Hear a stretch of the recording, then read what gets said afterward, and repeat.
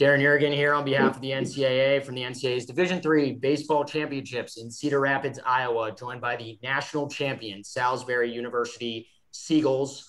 From left to right, Benji Thalheimer, Kavi Caster, head coach Troy Brohawn, and Sky Rahill are with us here on the interview. So why don't we just start with an opening comment from Coach Brohawn about how the game went? Well, first of all, I just, I want to thank the players, all the coaches, training staff, alumni support that we've had during this week has been incredible. I couldn't be more proud of everybody. As far as the game goes, we grinded out another one.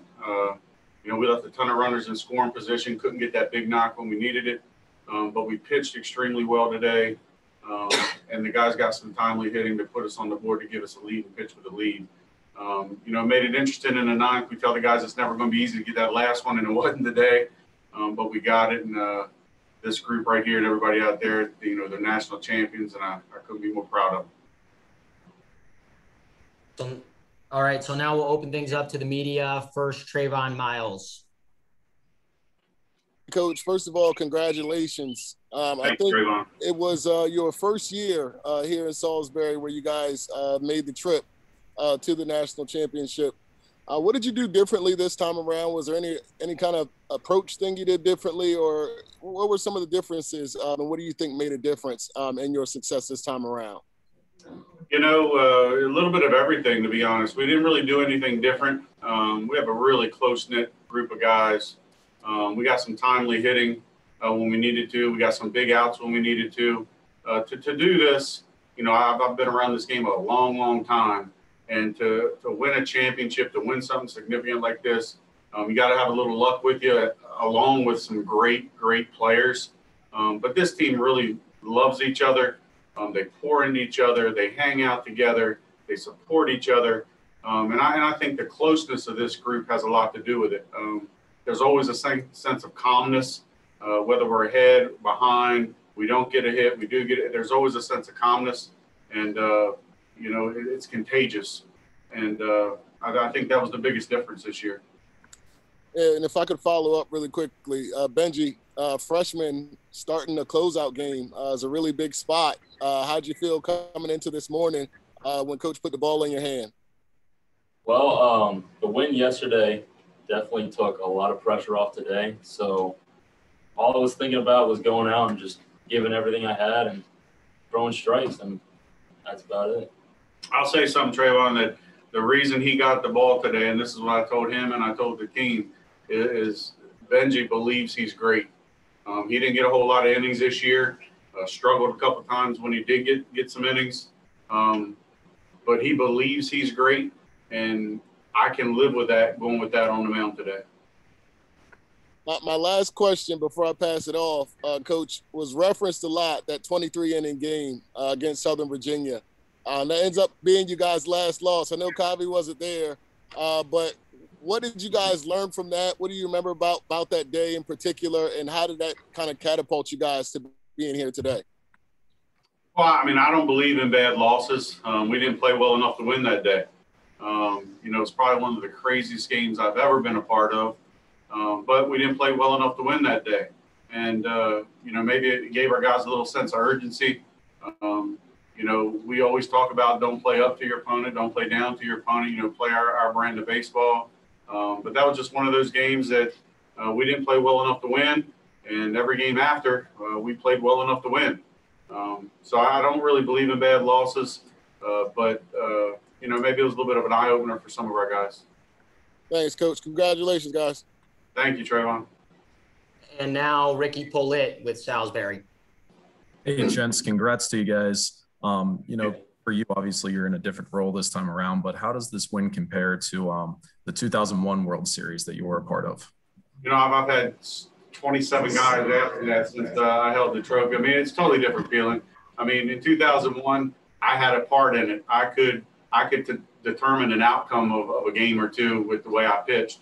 I have no control over how these guys perform. The only thing myself and the coaching staff try to do is put each and every one of them in a great situation to succeed with their own abilities. We always talk about be the best you in that situation.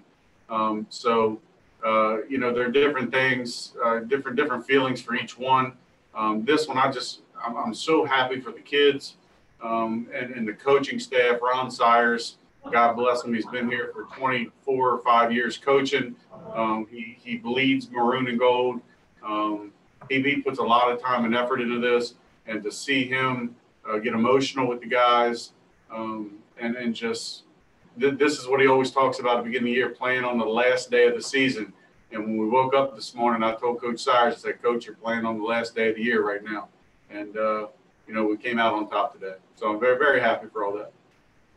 And Benji, for you, kind of going off Trey's question, didn't have that many innings this year, but you did have a few innings in that Sunday game. How did that really help your comfortability going and getting the start today? Well, I just had a lot of confidence going in. I try not to think about the whole situation. I just try to go in and do it as well as I can. That's pretty much all you can do. I try not to get nervous, but, I just go out there and I do what I do, I guess. And Kavi, can you kind of, just take us through that last play? You're standing out there and left, you see it coming, what's on the line with that play. Can you kind of just take us through what's going through your head? I knew I had to get there, and there's no better feeling than making the last out in the championship game. So it's something that's really special for me, and I'll remember the rest of my life. And last one for me, Sky, you had a heck of a game. You've had a heck of a tournament, heck of a season. And I feel like one thing we hear about is just the dedication that you really put into this season and the hard work. Can you kind of just take us through, your effort in the off season to ensure that you came in, had the amazing season that you had, and, walked away with the national championship? Well, I appreciate that. I'm just really passionate about baseball and about playing for this team. And, it was my goal to win a national championship when I came here. So in the off season, I just had that in mind, and I wouldn't have done it without the guys, without people like, I think about guys like Will Gutekunst just came to my head right now, guys like that who were ahead of me, who worked so hard all the time and stayed late and came early and just did put so much into this program. And I guess I just want to say that this year it wasn't just about the guys that were on this team. It was about years past and guys who led the way and showed me how to work hard, guys who helped me in the weight room, Tommy Labriola, Mike Wade, Dave Hughes. Just there's so many people put so much into this, and I wouldn't put myself in any special category of hard work. I think we have tons of guys that work hard like that. We have a culture that is like that. So it's really special. Thanks, gents. Congrats again. Thank you. Anything from Cyril Parham from Salisbury?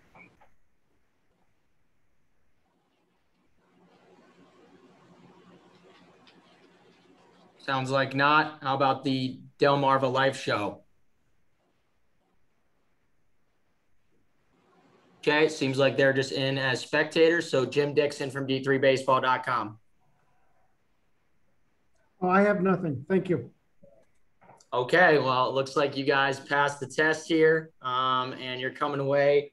In closing, the Sea Gulls finished the season with an outstanding 34-4 record, 14-2 mark in the Coast to Coast Conference as conference champs, rode a 14-game winning streak through the High Point Regional to their first ever baseball national championship. So thank you to you four for being here with us. And best of luck to the Sea Gulls as you guys go forward. Appreciate it. Thank you. We can take our name tags today, can't we? All of these